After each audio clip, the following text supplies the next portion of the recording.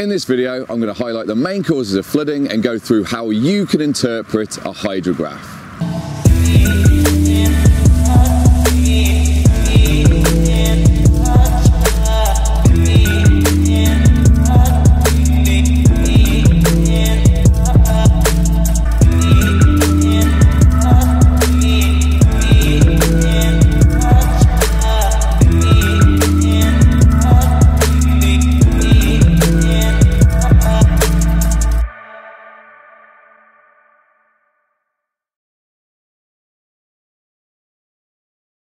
So in this video I'm going to look at the different causes of flooding and then also how to interpret a hydrograph. So you can divide the main causes of flooding into different categories, and we've got physical and human factors.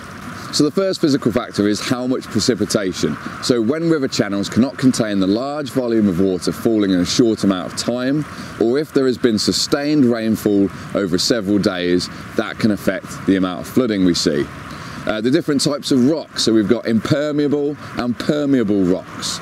Permeable rocks allow water to be absorbed and therefore slowing down the water flow. However, impermeable do not allow water to pass through it, and this could lead to faster water flow, which could increase the risk of flooding.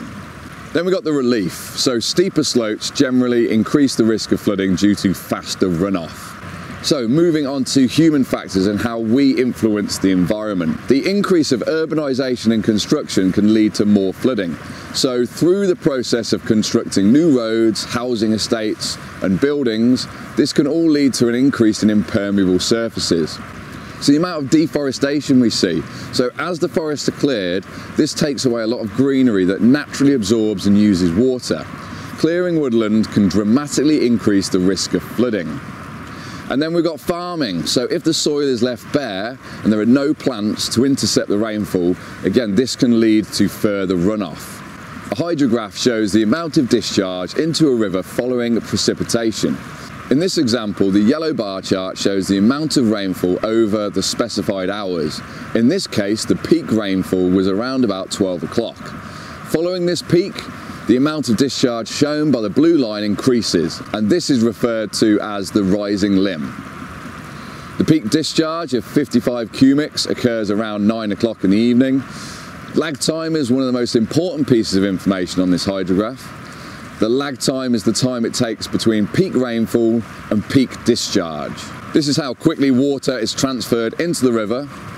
Once the discharge has peaked, there will be a gradual reduction and the falling limb will track the discharge back to its normal flow. Thanks for watching. Make sure you check out more videos in my Rivers series and subscribe for more GCSE geography videos coming soon.